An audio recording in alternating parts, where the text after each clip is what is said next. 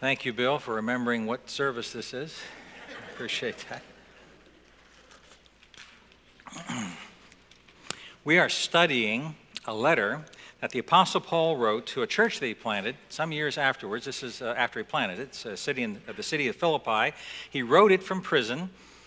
He has already shared in this letter his great essence of his prayer for them, which is that they would grow in love. And he's also shared the essence of what he wants their prayer for him to be, which is that he might make Christ known, whatever that cost might be. Today, Paul begins a long center section in which he's going to exhort the church to be faithful in its calling. And a large repeating theme is going to be unity in the way they treat each other, unity in the way they focus on Christ, and so on. And he begins by urging unity around what the church is supposed to be doing. We're still in chapter 1. We're going to start in verse 27 and just 4 verses up to verse 30. Whatever happens, conduct yourselves in a manner worthy of the gospel of Christ. Then whether I come and see you or only hear about you in my absence, I will know that you stand firm in one spirit, contending as one man for the faith of the gospel, without being frightened in any way by those who oppose you. This is a sign to them that they will be destroyed, but that you will be saved, and that by God. For it has been granted to you on behalf of Christ not only to believe on him, but also to suffer for him, since you're going through the same struggle you saw that I had, and now hear that I still have. This is a shorter passage, and so we can spend a little bit more time looking at the words as we kind of walk through it together. The verb conduct yourselves in verse 27, that is a word which, if you just found it by itself, it would deal with citizenship. It's like saying conduct yourselves as good citizens. Excuse me. Where am I? Yeah, there we are. Conduct yourselves as good citizens. There's a reason why Paul used the idea of citizenship in this particular letter. Sometimes he'll use the idea of a body, sometimes he'll use the idea of a family. Here he very specifically uses and develops the idea of citizenship. Philippi was founded by Philip of Macedon, whom those of you in history might realize was the father of Alexander the Great. Philippi had a very deep and proud military history. In fact, there were some very important battles fought here not too long before involving the transition of power from Julius Caesar. It was built on a spring-fed, fertile land, about 8 miles from a bustling seaport, a great place to retire. Well, at least that's what Emperor Octavian thought. He took Philippi after the battles that were fought there, and he made it a Roman colony. More than that, he gave it what was called the ius italicum, the highest privilege he could give to a provincial municipality. Its citizens were actually Roman citizens. They could buy and sell property. They were exempt from the land tax. They were exempt from the poll tax. They were entitled to all the benefits of Roman law as if they lived in Rome itself. Because the emperor desired to use Philippi as a reward to faithful soldiers. He gave land in Philippi to veterans who served him well. Philippi was filled with military veterans to whom citizenship in Rome was a very, very precious concept. And I think this explains Paul's choice of words here and as he goes on. Conduct yourselves as good citizens of God's kingdom. And that was a charge that would resonate with these people. In fact, later in the book, in chapter 3, Paul's going to make the very same point even more explicitly. We are citizens in the kingdom of God. Be good citizens. And this image introduces the point that Paul's about to make. And that is that just like good citizens of Rome, good citizens of God's kingdom must be ready to faithfully participate in any war effort as good soldiers. The core of the word that's translated here, contending, in verse 27, well, it pictures, I guess, an athletic competition, athletic games. But you got to understand that for the Romans, see, this word was a word for struggle, striving against against difficult odds, they wouldn't be thinking of Olympic-style games. They would be more likely thinking of gladiatorial-style games. Life and death, competition and striving and struggle, as in battle. And the verb that's used here has the word with tacked onto it. So it's contending or fighting together. The best translation I found of all the ones I looked at is fighting side by side. That captures the idea very, very well. It's a verb that would remind military men of the Greek phalanx, a formation that expressed the very essence of unity in battle, where victory depended, as well as each soldier's individual welfare, on advancing side by side in an unbreakable column. This formation was actually associated with Philip of Macedon, from whom Philippi got its name, and his amazing son Alexander, who used it and some other tactics to pretty much conquer the world. Fighting side by side, as one man, literally in one soul or of one mind. It means fighting or striving together with a single common purpose.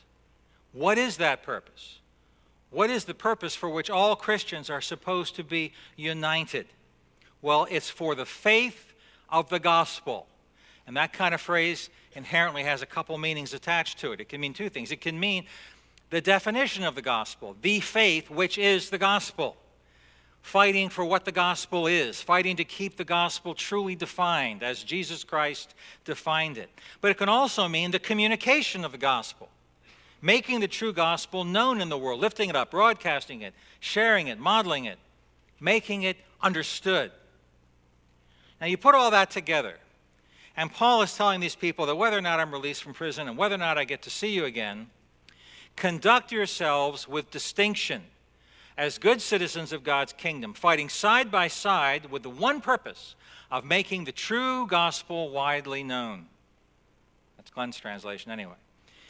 In this letter to the Philippians, this is how the Apostle Paul describes the mission of the church. Paraphrase that here. We say that the mission of the church is to discover in Christ the greatness of God and to share those discoveries with others. It's the same two ideas. Get the gospel right and share it in the world. Paul continued a military theme by using a word that you would use to describe stampeding horses.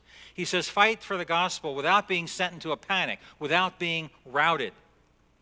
And our unity of purpose will be a sign. It will be an evidence that the battle ultimately is going to be ours.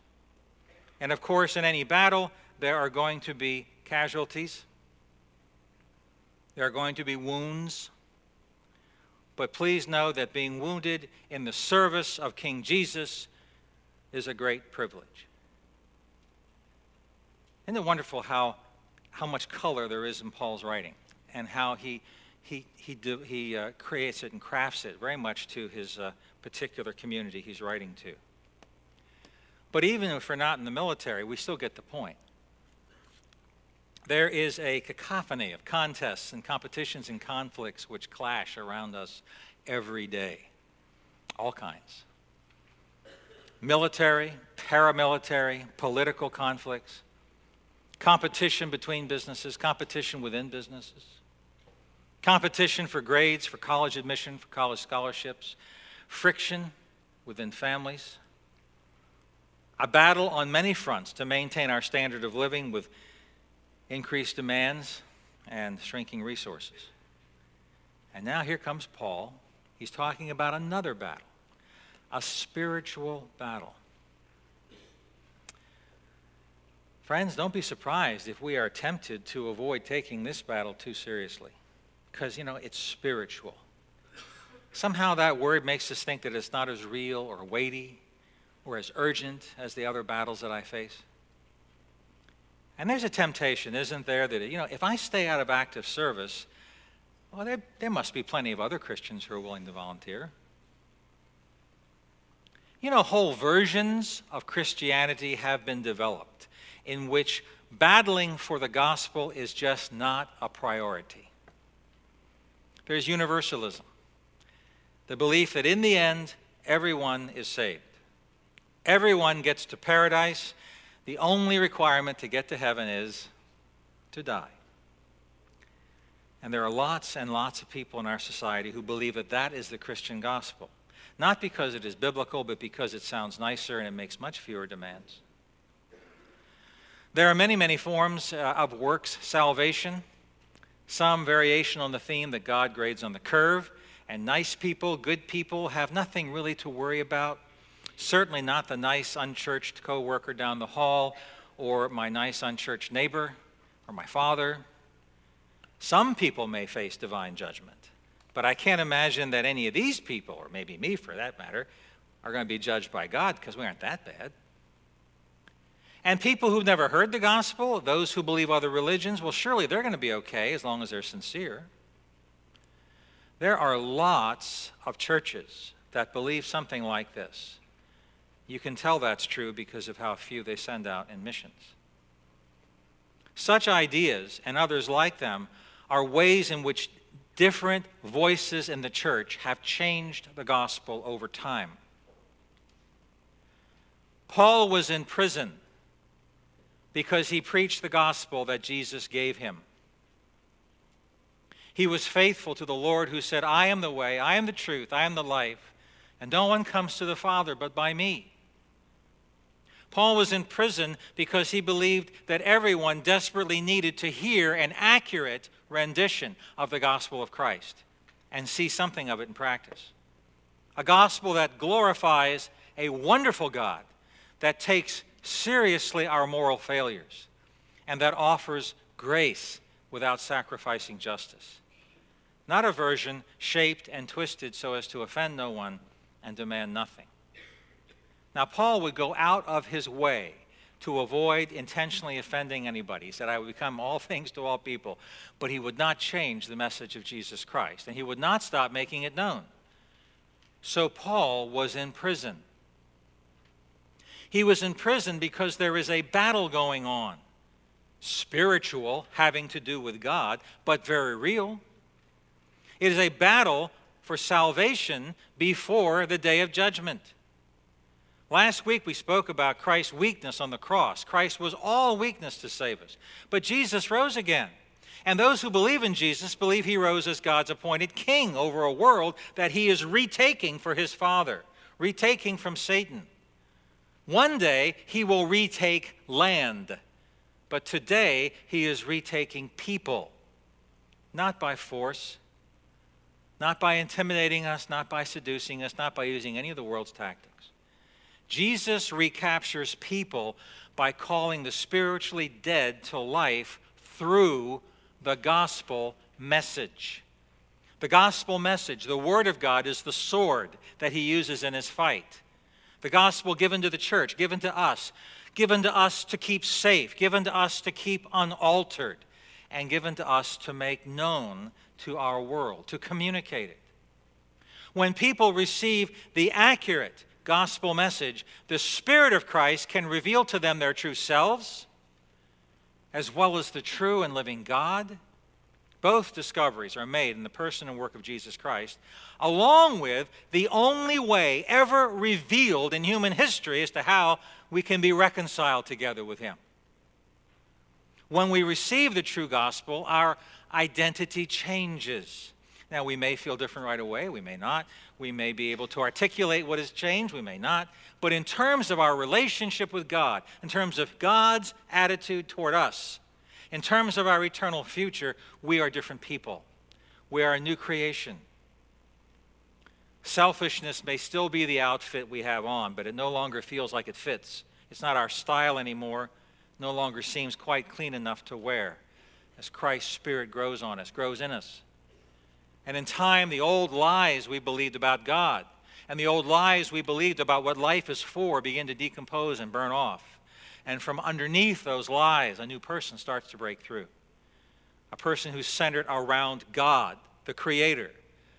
A person who is content with their hope. And a person who is devoted to caring for their fellow man. King Jesus is capturing people, recapturing them all over the world, not to harm them, but to heal them, not to enslave them, but to set them free. This is the great battle of our age. And it's a battle as real as skirmishes in Afghanistan or the uprising of the Arab Spring or the tooth and claw of the stock market or the flashes of selfishness that destroy families.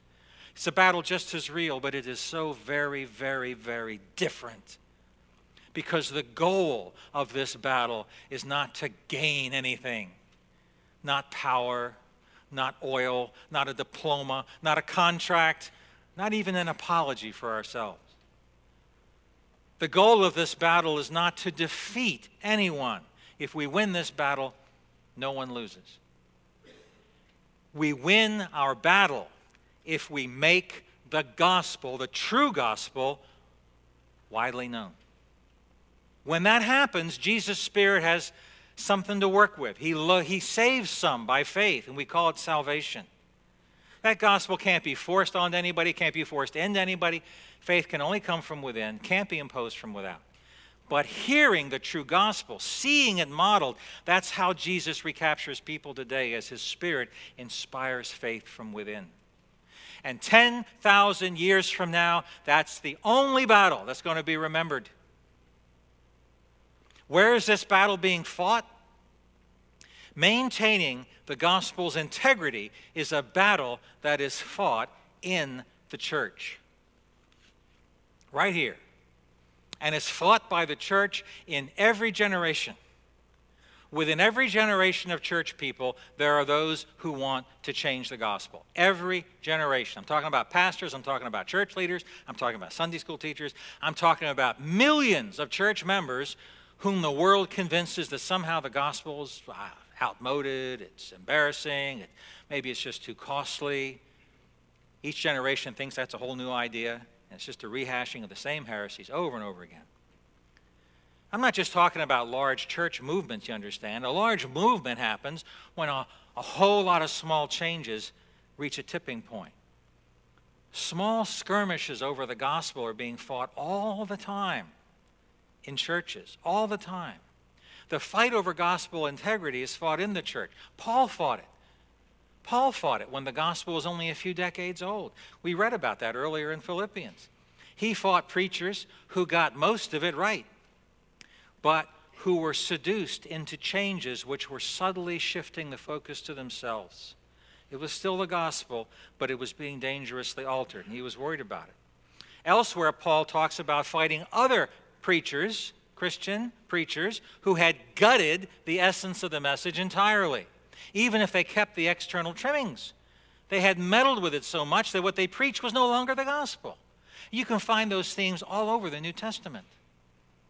The fight over gospel integrity is fought in the church every generation. Where's the battle being fought? The communication of the gospel, its public and private availability, that is fought outside the church. Outside the church. And that too is a battle fought in every generation and in every place, because the true gospel is always a threat to whatever powers that be. The true gospel is always a threat to whatever powers that be. You see, the gospel lifts up Jesus Christ, as Savior and Lord. He's a Savior from, well, some of the things which those in power want to maintain. He's a Lord who claims authority higher than anyone else's, higher than friends, higher than family, higher than employers, higher than teachers, higher than civil government. And you know, the ironic thing is this: obedience to Christ will make us better in every relationship. It'll make us better husbands and wives. It'll make us better citizens. It'll make us better employees, make us better friends, make us more helpful, make us more loyal. But a Christian's loyalty in any human context is limited. Why? Because Jesus will always come first. It's not because we want to be difficult. It's because we believe that Jesus is God. Okay? Now, that belief does not have to be a problem, but the more controlling a worldly authority wants to be, the more of an inconvenience, and finally, the more of a threat Jesus becomes. And it doesn't matter what kind of ideology you're talking about. the more it wants to control, the more Jesus becomes a threat, because he claims higher authority. So as a rule, the world will do whatever it can to limit the communication of the true gospel.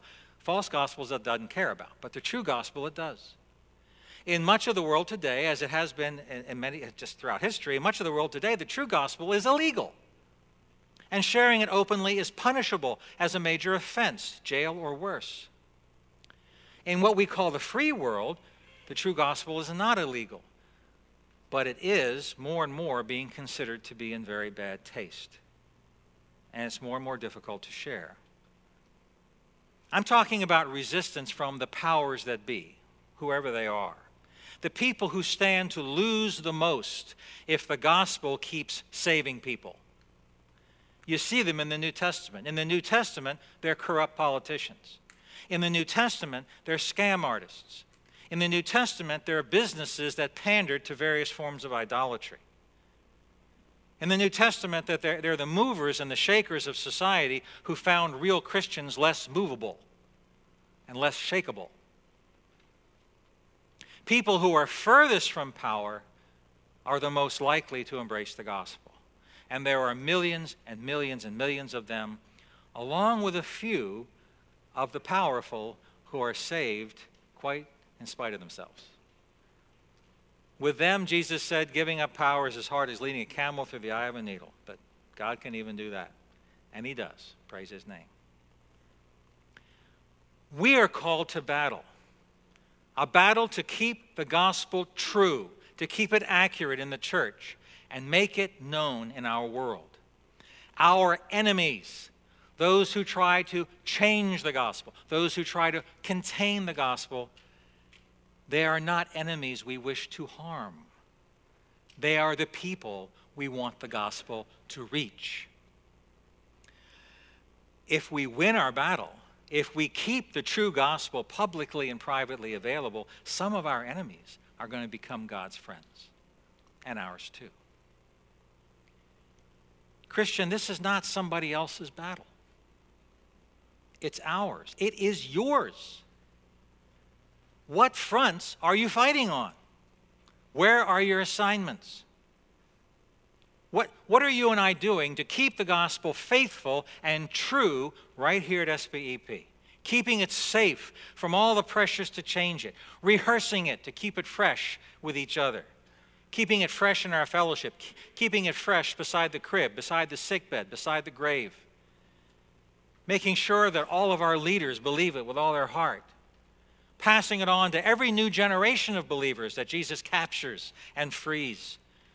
What are you doing to make the church stronger, better, more faithful? Christian, what are you and I doing to make the true gospel available in our world? To make it the heritage of our own home?